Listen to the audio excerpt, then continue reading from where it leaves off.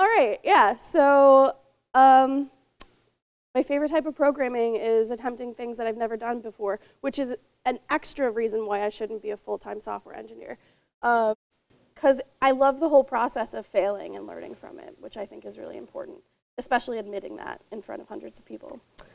So as that artist residency, I did a series where of artworks that were called New Romance, and I took a play. It was a play on Neuromancer by William Gibson, obviously, but the reason that I did this project was because I wanted to blend special effects, makeup, and technology together to better visualize what modern cybernetic augmentation could look like. And I did this in the sense that this is digitalized makeup, and when I had the show to show people this, they were like, whoa, that's really cool, but it's also weird and I don't want to go near it. But they also didn't know how I did it, so I got to talk to them about node bots, because this is just running on an Arduino, and it's a simple circuit that I soldered together. And the face is Angelina Fabro if it's making you oddly familiar with it, but you can't put a finger on it. Yeah, so weird art and technology stuff like that. And so that leads me to what we're talking about today. I do visuals under the name MS Paint, Ms. Paint. This was a show that I just played in January at a festival called MagFest. It has 30,000 attendees and was surprisingly not as scary as tech conferences. But yeah, when I started doing visuals, I was using tools that other people had made already. And I was like, why not make this harder on myself and build my own tools? So I do a lot of these chiptune shows, and I wanted something to work for myself.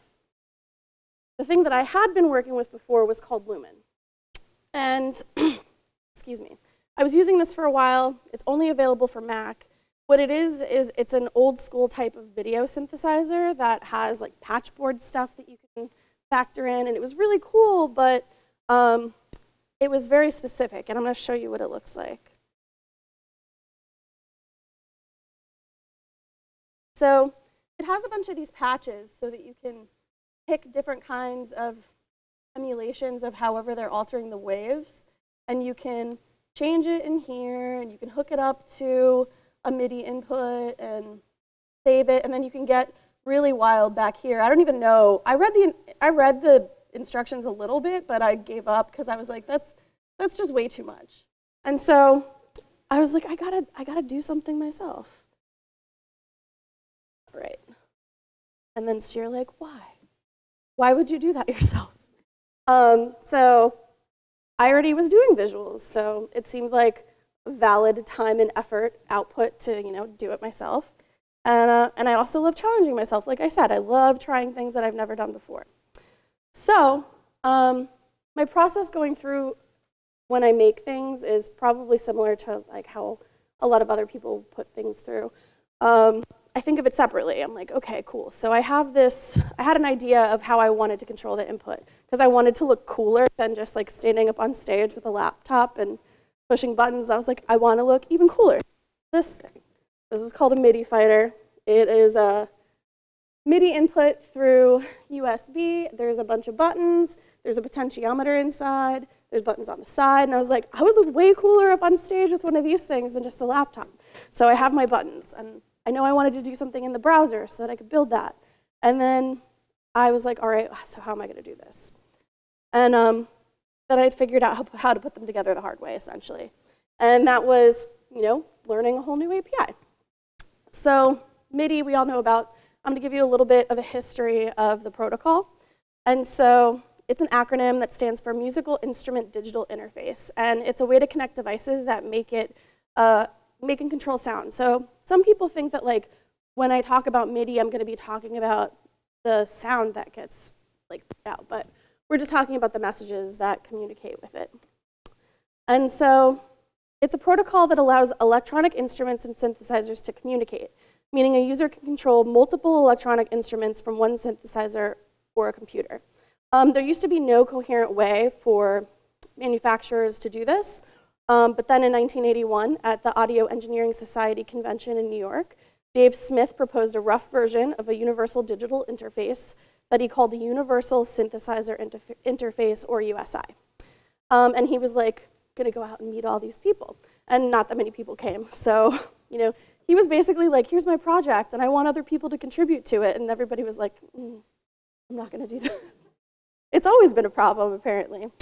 Except somebody that did show up was Ikutaro Kakehashi, who was the founder of Roland at the time. And so the following year, they displayed the fruits of their labor, and it was a demonstration on how MIDI worked and how it was born. And then they won a technical Grammy for it in 2013, which is cool. And yeah, so how does MIDI work specifically? And the most important thing to know about MIDI is that it is based on an idea of message passing between devices, so like pieces of equipment or software. And so you have a keyboard and a synthesizer, and you would like to record a sequence using the sounds that are in the synthesizer. And so you connect them so that they can communicate using that MIDI protocol and start recording. And when that happens, you play notes on the synthesizer, and all of the physical actions are transmitted as MIDI messages to the computer sequencing software, which records the messages. And so MIDI messages are brief numeric descriptions of an action, which I'm going to show you with the Web MIDI API when I push the buttons on the computer. So that can be key presses, joystick wiggles, knob turns. They're all encoded, and you are interpreting what those messages mean.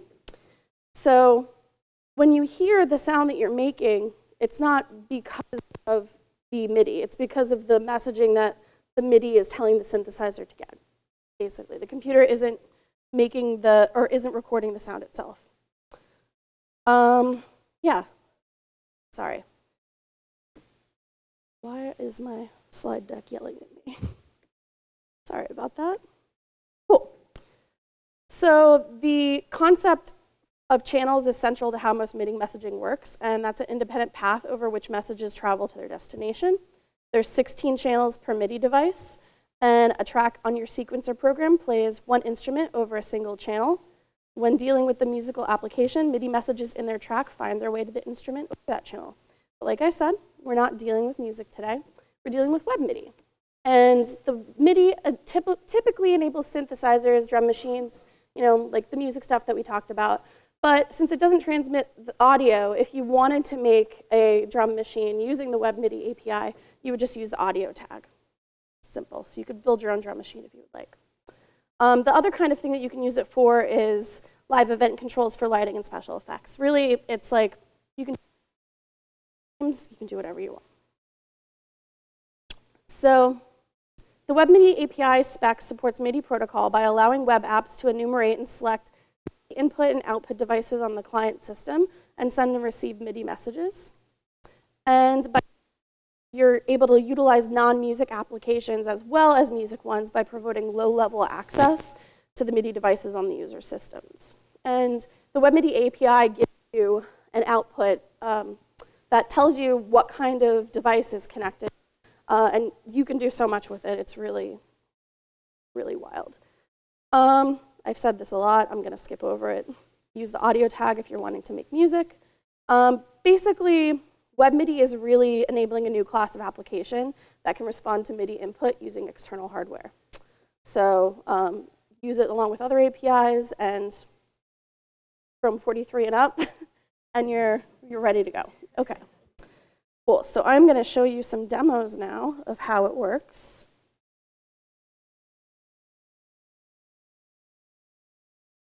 All right. So also ignore the deprecation messages in the console. All right, so where is my screen? All right, so the way that you use MIDI is you request MIDI access. It's built into Chrome, so that's why I'm able to not have anything else in here. Yeah, it requests access to the MIDI device, and this is how you can see if the browser supports it. If it doesn't, it'll tell you it does not.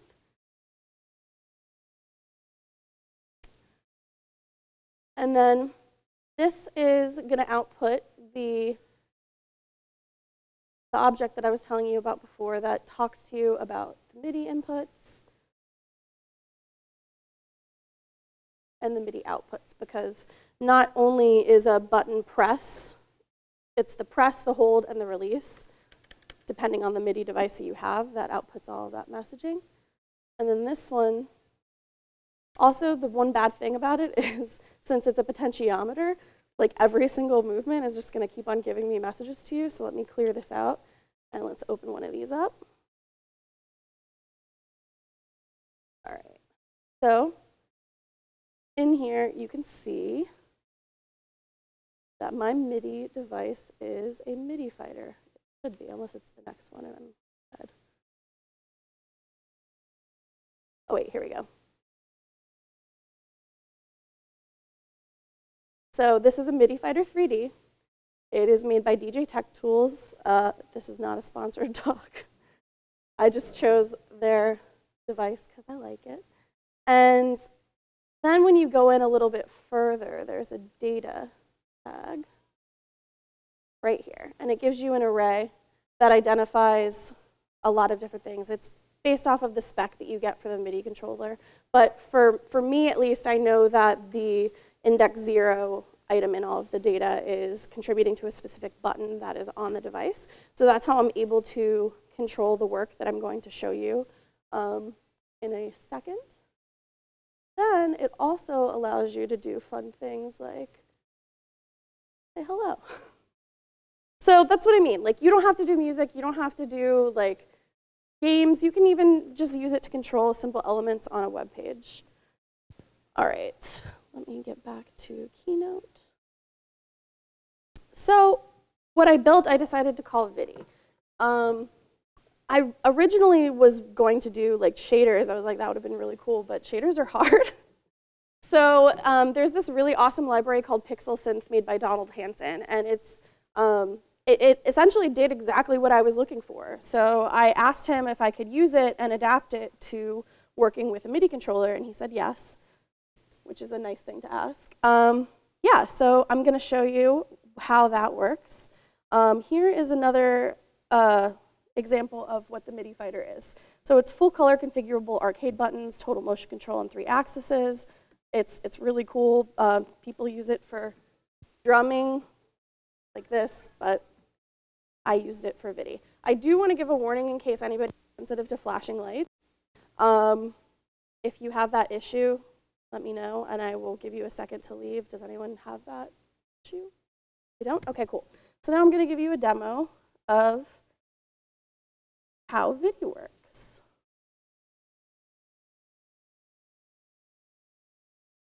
All right, so this is it.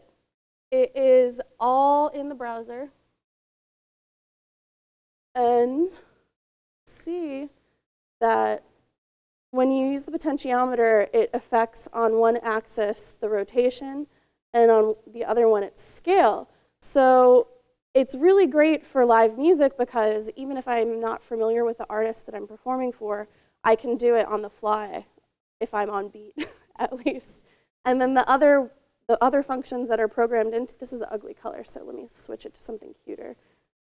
I have a randomizer on the side that allows me to keep on going through until I can get a setup that I like. And then from there, I'm also able to change the width of the waves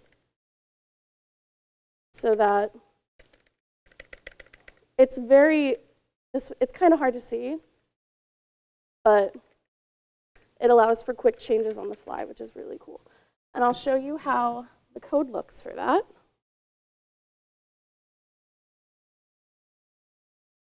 It is a mess. But you know, at the beginning, we're requesting that MIDI access, like I was saying. I'm going to make this bigger. Also, it's on GitHub if you want to factor it for me. Or, you know, perform yourself. Command what? P? B? Thank you. See, it's been so long. I don't even write code at my job anymore. V, P, B. Yay, thank you. Thank you. All right, so I'm not going to go over all of the synthesizer code because it's essentially just a lot of RGBA waves.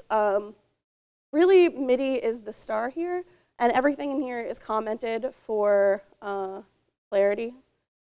And yeah, so I have a lot of the output values for the different buttons. I have an output for controlling the potentiometer and the accelerometer, or just the potentiometer, because we needed to round that to a more median number. Otherwise, it would have been all over the place and very sensitive. So we are controlling it through these helper functions, which is just like averaging out the frequency of the MIDI. This is all of the synthesizer stuff, which is really cool. And down here is what we did with the changes. So the scale and the rotation is getting that input from the potentiometer. And then I'm handling the messaging and honestly, like, just randomizing everything.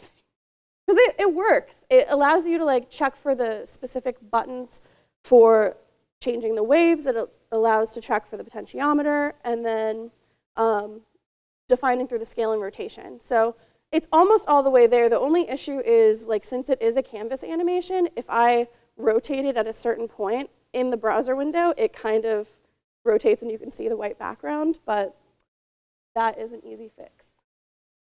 Yeah, tilt logic later. I wrote this 2 years ago. There's not going to be a later. All right, so the last thing I'm going to do is I'm going to show you what it looks like when I perform it live. I picked a song. I'm going to do like a minute or two. Cool, I'm not over. I was so nervous to talk to you today. It has been a while. You would think that that stops happening after, but it does not. All right, so let's get out of here. Let me put a song on. And yeah, I hope you...